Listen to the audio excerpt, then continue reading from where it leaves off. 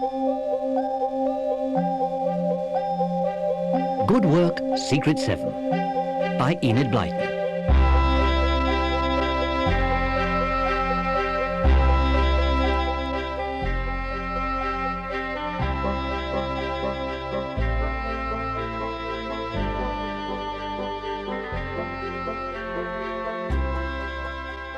It was the week before bonfire night, and the Secret 7 had been meeting in the shed at the bottom of Peter and Janet's garden. They had all brought some old clothes to put on the guy they were going to make for burning on November the 5th. But while they were waiting for Colin to arrive, Jack's mischievous sister Susie had found out that night's password, Guy Fawkes, and tricked her way into the meeting. And as she was always trying to upset their society, they were very cross with her, and much to her annoyance, forced her to sit in a corner of the shed and watch them tuck into the delicious spread they had brought with them. Come on, let me go, you horrible lot! Certainly not. You force your way in, so you can jolly well stop and see us all. Password! Guy Fawkes. Sorry I'm late, but I've had an adventure. It might be something for the Secret 7. Listen. Wait, Jack. Turn Susie out first. Out you go. Susie, come on. Willingly. I don't want to be in your stupid Secret 7 society anyway. What was she doing here? Tell you about Susie later. Now, Colin, what was this adventure of yours? And for goodness sake, talk quietly in case Susie's listening at the door. Whisper, all of you. That goes for you too, Scamper. Well, I was coming along to the meeting, and when I got to that clump of bushes at the corner of Beech's Lane, I heard a lot of whispering in them, and then a yell and a groan. Gosh! I shone my torch at the bushes, but someone knocked it out of my hand. Then I heard the sound of running feet, but by the time I picked my torch up and shone it into the bushes, there was nobody there. That was pretty brave. What was going on, do you think? It was a quarrel of some sort. But look what I found in the bushes. This battered old notebook. Gosh, what is it? Most of it seems to be in a sort of code. Look, Peter. Golly. Could be a list of stolen goods. Silver candlestick, cigarette box, 4 silver cups, diamond bracelet, gold ring. It seems we might be onto something. It must be a notebook kept by thieves with a list of stolen property. Does it say anything else? Yes. Here's a scribbled note. It says, gang meet in old workman's shed, back of Lane's garage, 5 p.m. Wednesday. That's tomorrow. Gosh, we are onto something. Should we tell the police about this? No, I'll tell you what we'll do. We'll creep round to that old shed tomorrow night ourselves. And as soon as we see the gang are there, one of us can rush round to the police station while the rest of us keep guard on the shed. Yeah, good idea. Brilliant idea. Yeah. Right, everybody. Let's tuck into this spread. Yes, there's some for you, Scamper. Gosh, we've forgotten all about Susie. And we've been talking at the top of our voices. Scamper, see if she's outside. No, she's not there. You would have growled, wouldn't you, Scamper? Why don't we all stroll up to Lane's garage tomorrow and have a quiet look round? Yes, I know a boy called Larry who works there. I'll ask him if we can have a look at the new cars there. Then we can keep an eye on the shed. Good idea. We'll go there after tea. They all rushed their tea the next night, and everyone was at the garage at 5:15. They were very excited as they walked with Colin over to speak to Larry. Hello, Larry. Hello, Colin. You lot come to help me? No. Do you mind if we have a look at the cars? Help yourself, so long as you don't touch them. Thanks. Come on then, everyone. That man walking past looks suspicious. Idiot. That's my headmaster. Good thing he didn't hear you. We'll wander about here for a bit, and at 5 to 5, I'll go down the alley to the yard where the shed is. If it's all clear, I'll give a low whistle, and you creep down and join me. They all looked round the cars, and at 5 to 5, Peter went down the alley in the darkness. When he came to the yard where the shed stood, he could hardly contain his delight. There was a light in the shed. The gang were there then. If only they could catch the whole lot at once. He gave a low whistle, and the others crept down to join him. Their hearts beat fast as they stared at the shed, with the dim light shining from one small window. Let's creep up and see if we can peep in at that window. Come on, then. I'll stand on those bricks and peep in. I can't see them, but I can hear them. Shall we get the police straight away? We'd better make sure it isn't workmen inside. Was that a gun? Don't grab me like that, Barbara. You nearly made me shout out. I don't know if it's a gun. What's happening in there? I don't know, but I'm going to have a look through the keyhole where the light's coming from. Be careful, Peter. All right. Oh, no! What is it? What are you doing? It's Susie in there with those idiot friends of hers. Jim and Ronnie and Doris. They're all popping paper bags. It's all a trick. It's Susie. Oh, she's so awful. She's a rotten girl. Open that door, Susie. I'm ashamed to have a sister like you. Open up. There's 7 of us and only 4 of you. We'll just wait here till you come out. You hadn't thought of that, had you? Oh, yes, we had. But you'll let us go free. You see if you don't. We shan't. You unlock that door. Listen, Jack. This will make a lovely tale to tell at school. The silly old Secret 7, tricked by a stupid notebook. They think themselves so clever and think that 4 children in a shed are a gang of robbers shooting at each other. We only had paper bags. She'll make everyone roar with laughter about this. We shan't be able to hold our heads up for ages. We'll have to let them go and not sit on them when they come out. We'll have to make a bargain with them. I don't want all the kids at school laughing at me and popping paper bags at me wherever I go. Let's let them go in return for keeping silent about this. You're right, I suppose, Colin. All right, Susie, you win for the present. We'll let you out and won't touch you if you promise solemnly not to say a single word about this to anyone at school. All right. I knew you'd have to make a bargain, you silly old Secret 7. We're coming out now, so keep your word.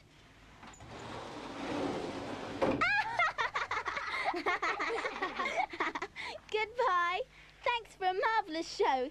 Let us know when you want another adventure and we'll provide one for you. See you later, Jack.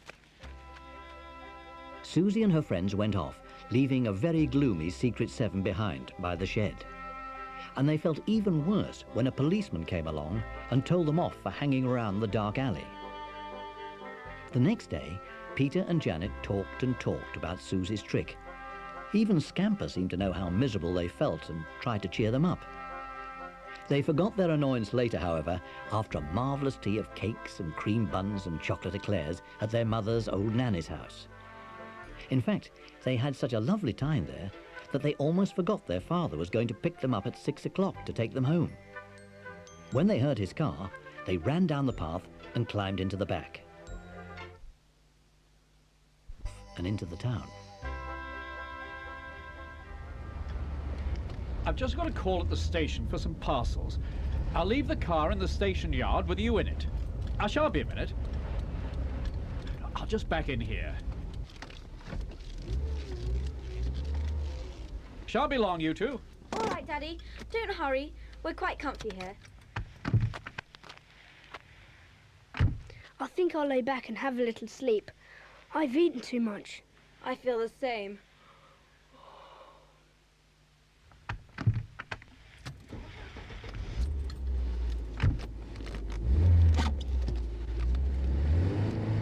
Janet! Janet, don't speak aloud. Hey, I was half asleep. What's the matter? I think this car's been stolen by 2 men. They don't know we're in the back. I saw the men get in, but in the darkness, I thought it was Daddy who picked up a friend. Slip down to the floor, so if they turn round, they won't see us. Quick now, for goodness sake. Gosh, I'm frightened, Peter. Don't worry. As long as the men don't know we're here, we're all right. But where are they taking us? I've no idea. We seem to be in a part of town I don't know. Hello, we're stopping. We're all right here. No one about. Get in touch with Q8061 at once. Tell him Sid's place, 5 o'clock any evening. I'll be there. Right. Ah, curse it. What's up? Oh, I think I dropped something. I thought I heard something fall. Oh, for goodness sake. Well, let's clear out now while the going's good. The police will be on the lookout for this car in a few minutes. I'm going to Sid's, and I don't know anything about you, see? Not a thing. Now, let's get away from here. Both of us. And don't close the doors. We don't want to be heard by anyone. Have they gone? Yes, it's all right, Janet. They won't be coming back. I wonder who they were and why they wanted to come here in a car. I think I'll try and find a telephone box and phone the station to see if Daddy's still there. I'm not going to wait in the car by myself. I wish we had Scamper with us. He would have barked and the men would have taken somebody else's car. Come on, Janet, let's go and find a phone box. They were lucky. One was at the very corner of the road where they were. They asked someone the name of the road, and Peter slipped into the phone box and dialed the railway station. Their father was most surprised to hear Peter's voice, as he thought the two children were in the car in the yard. Peter explained everything as clearly as he could, and his father listened with amazement. The children returned to the car, and it wasn't long before a taxi drew up alongside, and the children's father jumped out. Here we are, Daddy. Are you two all right? Yes, don't worry. Oh, little did I think my car had been driven away while I was at the station. Are you sure you're all right? Yes, we were both half asleep in the back. The men didn't even spot us. They got in, drove straight to this place, then got out. They hardly spoke to each other. Well, jump in and we'll drive home. I expect there were a couple of young idiots who just wanted to drive here and not walk.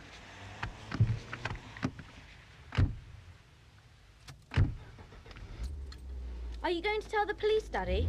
No, it's not worth wasting their time. They'll never be able to trace them, and I've got the car back safely. They might be crooks. I don't think so. They'll be caught for something sooner or later if they are. Good thing you had the sense to keep quiet in the back of the car. Next afternoon at 3 o'clock, all the Secret Seven and Scamper were down in the shed. The oil stove was lit, and the shed was nice and warm, and the curtains were drawn across the windows. George had had a present of a big bag of giant humbugs, and while they were quietly enjoying them, Peter told them the events of the night before. They listened excitedly. Well, if your father is not going to the police about it, then it leaves the field free for the Secret Seven to do something about it. Yes, but I wouldn't know where to begin. Well, I reckon these men are up to something. I don't know what, but I think we ought to find out something about them. Yes, but what are we going to do, Peter? Well, we haven't got much to go on. I'm going to take this humbug out of my mouth while I talk. That's better. No, Scamper. Don't sniff at it. You don't like humbugs? Anyhow, we do have a few clues. One is Sid's place. We ought to try and find out where that is and watch it to see if either of the men go there. We'd have to watch at 5 o'clock each day. Go on. Then there's Q8061. That might be a telephone number. We know one man had a low-brimmed hat and long hair down to his collar. And when I caught sight of his hand in the lamplight, I was pretty sure the tip of his middle finger was missing. And I noticed the other man had very short hair. And Peter, do you remember he said he thought he'd dropped something? Gosh, yes. I'd forgotten that. That's most important. We'll go and look in the car at once. Bring your torches. Scamper darted out into the garden with the seven, and as he didn't bark, they knew that Susie wasn't about. They went into the garage and opened the doors and looked inside. It's no good us looking in the back. The men were in the front. Shine that torch here, Jack. No, nothing there. Let me see. It might be down between the two front seats. Hey, here we are. A spectacle case. But he didn't wear glasses. They could have been his reading glasses. And look, it's got his name inside. And his telephone number. Now we're on to something. It says Briggs, Renning 2150. Renning's not far away. We could look the name up in the telephone directory and see his address. Gosh, what a find!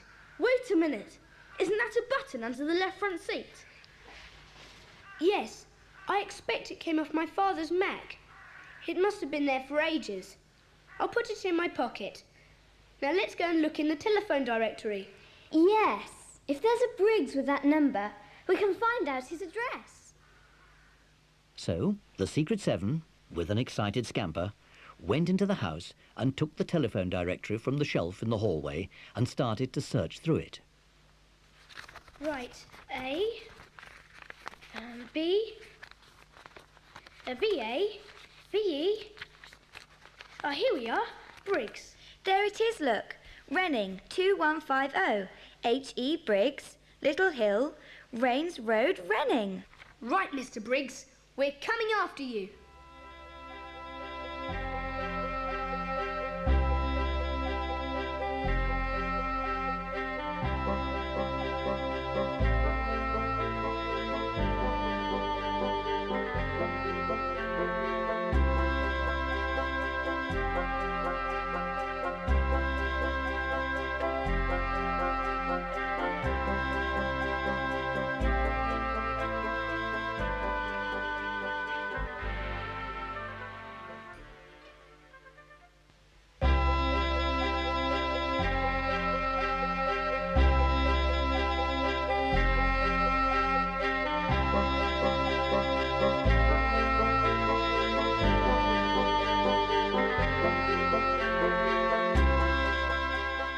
Renning was about 3 miles away, and it didn't take long for them to get there on their bicycles.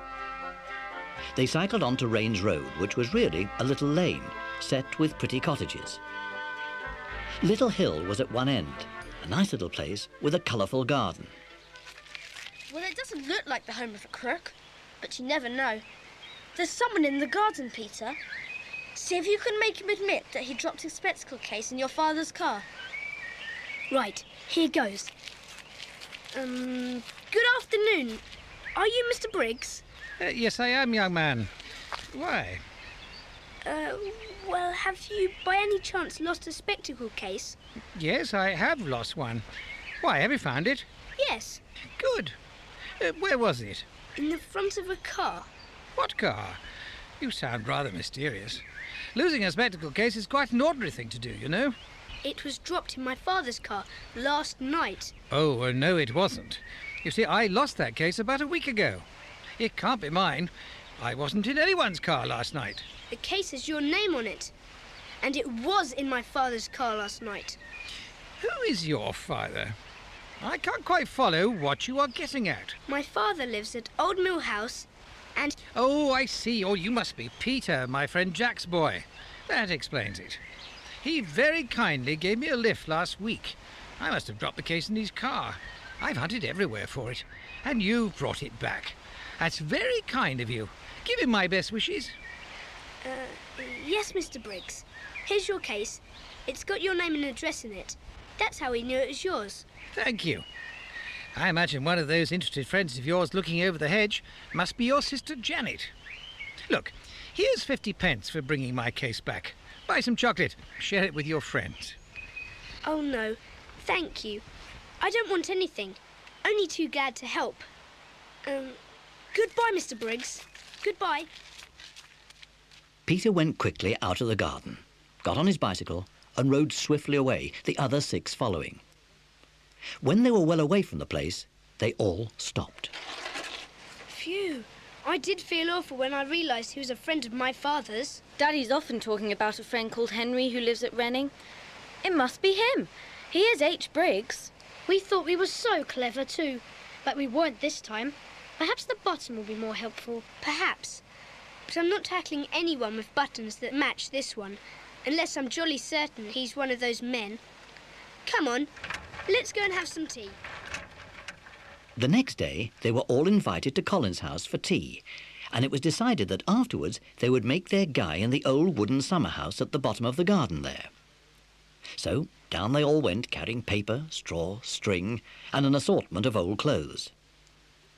The house had a wooden bench running all round it, and it felt a bit cold. But it was a good secret place to talk at the bottom of the dark garden. A candle was stuck in a bottle and lit, and as there was no shelf to put it on, Colin stood it in the middle of the floor. Mind Scamper doesn't knock that candle over. Where is he? In the kitchen with Daddy, hoping to get some scraps. Right. Let's have a meeting first, and then make the guy. Let's forget about the silly mistake over the spectacle case and do a little more work on our adventure. Does anyone know where Sid's place is? Never heard of it. Perhaps Larry at the garage might know. It sounds like the sort of place lorry drivers would use. Good idea. Right, Colin. You and George try and find out something from Larry tomorrow. Now, what about that number one of the men had to get in touch with? Q8061. It might be the letter Q, or spelt K-E-W. Yes, you're right. It could be a Q telephone exchange number. You and Barbara make it your job to find out. What about that button? I'm sure it belongs to my father's Mac, but we'll make sure. Janet, will you see to that, please? And look at Dad's Mac. If he's got one missing, just check that this one matches the others. Now that's the end of the meeting. Let's get on making this guy. They all knelt on the floor and started to sort everything out. Then they began to stuff straw and paper into a big pair of trousers and an old blue jacket. It was difficult to see what they were doing with only the light of a candle. As they worked, they heard the sound of a bark and the scampering of feet. Scamper had been let out of the kitchen door and was coming to find his friends. He rushed straight into the little summer house. You idiot, Scamper! You've knocked the candle over! Grab it, someone! Quick! Look out, Pam! Look out, Barbara! It's set the straw alight! Stamp on it, everybody! That's no good! Get some water, quick, or the whole house will catch fire! There's a pond outside and some buckets over here. Come on, everybody! Quick, before the fire spreads!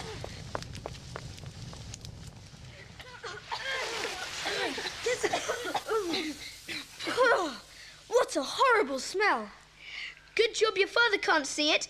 He'd be furious. Still, I think we've got it under control now. We're lucky the place didn't burn down. Ugh, that smoke! The bench is a bit charred and everything is black and wet. We'd better all come over tomorrow and help clear up. Gosh, I was frightened. Bother, Scamper!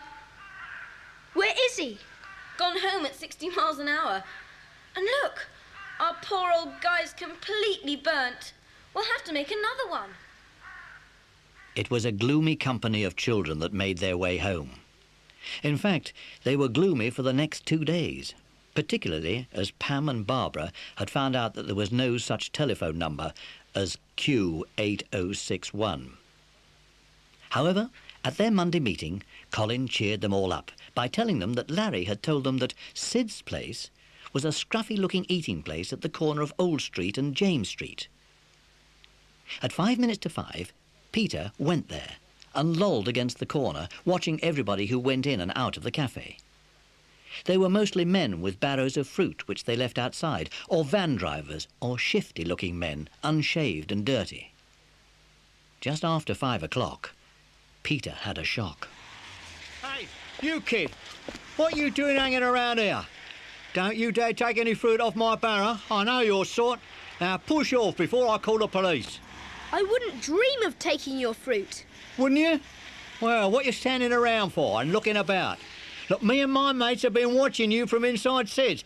We know you're after something. I'm not after anything. What you hanging around for then? Well, Well, aye. Push off. And don't let us see you lolling around here again. Understand? With his face burning red, Peter ran back to Colin's house to tell him what had happened. Jack and George were there too, doing their homework. After he had finished his story, Peter sat down looking very miserable. I can't go and watch there anymore. That man was really nasty. How can I watch without being seen? Can't be done. Give up. It's something we just can't do. Come on out to the summer house and see what I've made.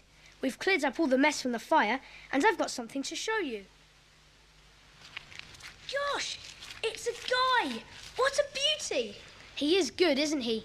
Especially as I didn't have many old clothes left. He looked good slumped in that wheelbarrow, doesn't he? What a pity he can't wait outside Sid's place. Nobody would suspect or bother about him. Hey, what about me dressing up as a guy and wearing a mask with eye holes? And one of you taking me somewhere near Sid's cafe? There are heaps of guys about now, and nobody would dream our guy was real. That's a brilliant idea. Super. Smashing. When shall we do it? Tomorrow. I can rush over and dress up here. And you can wheel me off in the barrow. What a game! Yes, and I forgot to tell you. Janet says there is a button missing off your dad's Mac, but it's a small sleeve one and not the same colour as the one you found. Good. That means it probably was a button from that man's Mac. Now I just hope they can find out what Q8061 means. The next evening, all the Secret Seven and Scamper went to see Peter dress up as the guy. He really did look good. He wore an old pair of patched trousers, a ragged jacket, and a great big pair of boots. He had a scarf round his neck and a big hat over a wig made of black wool. You look dreadful. Put the mask on now. All right. How do I look? All right, Scamper. It's only Peter. You do look horrible, Peter. No one would know you're alive. I'll get into the wheelbarrow. Gosh, it's a bit hard.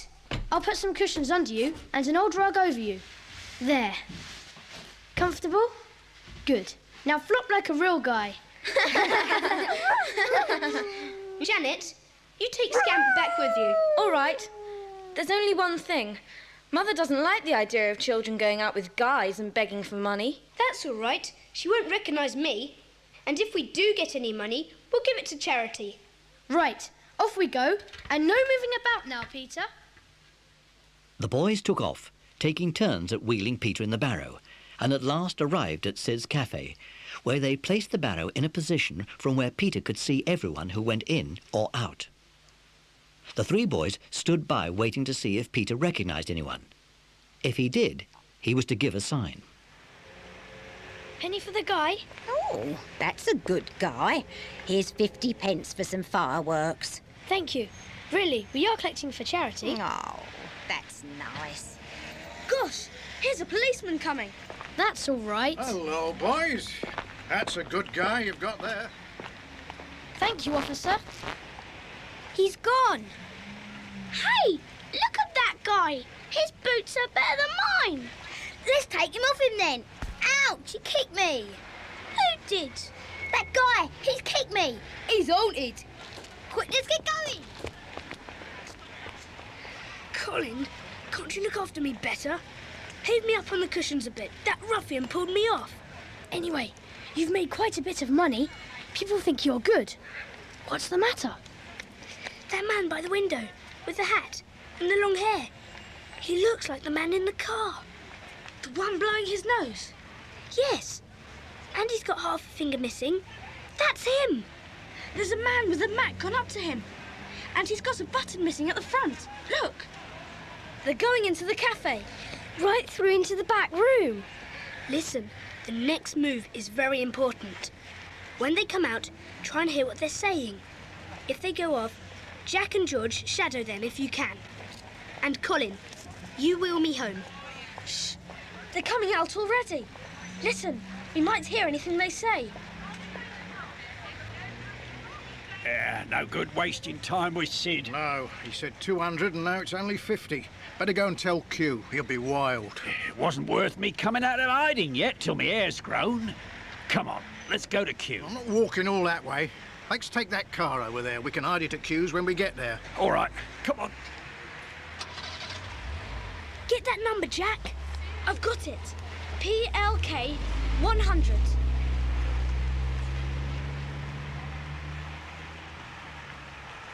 Quick, wheel me back to the shed as fast as you can. And we'll decide what to do when we get there. It wasn't long before they were whispering the password outside the shed at the bottom of Peter's garden. The barrow was shoved into some bushes, and Peter had taken off his mask. Pam gave a little scream as he walked in, still looking very peculiar in his woolly wig and ragged clothes. The girls listened in silence as Peter related all that had happened. I think the short-haired man has either just come out of prison or escaped from it. He may have committed a robbery before he went in, and he and this other man are trying to sell the proceeds to Sid. Well, who's Q? Where does he come in? Ah, if we could find out who Q is and where he is the missing link. I know. Why can't we look up all the names beginning with Q in our local telephone directory? There can't be all that number of Qs. We can go down the list, and anyone with the number 8061 will be our Q. That's a very good idea, Pam. Why didn't we think of that before, instead of messing about with KEW? Let's go up to the house and look in the directory now. Come on. Here we are. Q. No, there's not very many. Queen, 6543. Quelling, 4322. Quinton, 8061. That's it. Bar's Warehouse, East End. That's at the other end of the town. Gosh, a warehouse. Just the place to hide stolen goods. That was a good idea of yours, Pam. All right, Mother, I'll answer it. Oh, it's a policeman. Hello. I've just been to Jack's house and they said you were here. I saw Jack and another boy tonight in Old Street, and not long afterwards a car was stolen from near there. I wondered if either of you saw anything suspicious while you were there. Oh, come in, officer. Come in. We can tell you a lot about the thieves and probably even where you'll find the car. The policeman went into the hall, looking extremely surprised. Peter's mother and father both came and joined them. What's all this? Nobody's got into trouble, surely. No, Daddy. You must listen to our story. It's super. Oh, we better all come into my study then. I think you'll find that stolen car, PLK 100, outside Bar's Warehouse. You'll also probably find a Mr. Quinton and quite a lot of stolen goods on the premises. And you'll find a man with half a finger missing, and another who looks like an escaped prisoner. Wait a minute. We're looking for a man with half a missing finger. Fingers, he's called. He's a friend of a well-known thief who escaped from prison last week. They met each other at Sid's Cafe, and we know where they've gone. Good gracious. They have a friend called Q. They mentioned his telephone number, 8061. And we looked it up and found the address. Then the whole story came out. How they found Sid's place, how Peter dressed up as a guy, how they saw the man with the half finger, and how they saw them steal the car. Everything. When they had finished, the policeman took off his helmet and wiped his brow. Amazing. Incredible. Do these kids do this kind of thing often? Well, they do keep poking their nose into all sorts of things. I don't know that I really approve, but they have done some good work.